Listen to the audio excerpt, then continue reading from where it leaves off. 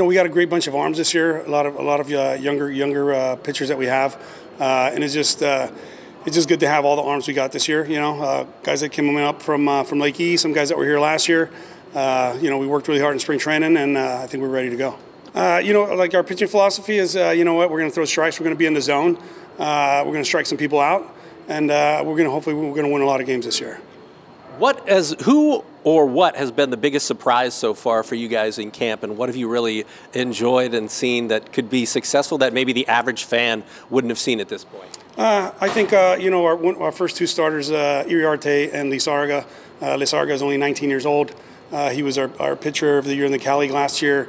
They both had really good spring trainings. A lot of people don't know anything about them, but I think they're going to be huge for us this year, along with the rest of our staff. But they're young and they're very talented. Mazer obviously was the Big Ten pitcher of the year last year at Iowa. What does he bring to this club? Oh, Mazer, yeah, he was really good in college and stuff, and this will be his first full season. We worked really hard. It's going to be.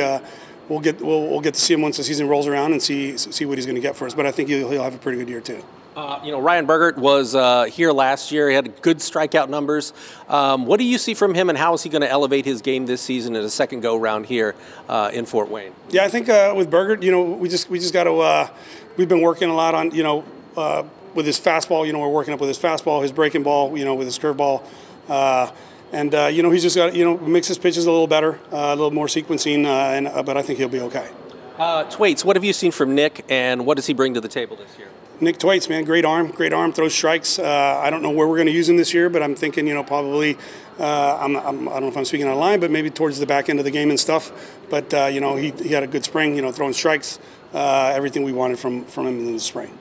You talked about Lizarraga as a guy who is going to surprise some people. He threw a ton of innings last year for an 18-year-old. What makes him so durable, and how do you kind of make sure he replicates that? I think he's a very hard worker. He knows what he wants. He's got his eye on the prize.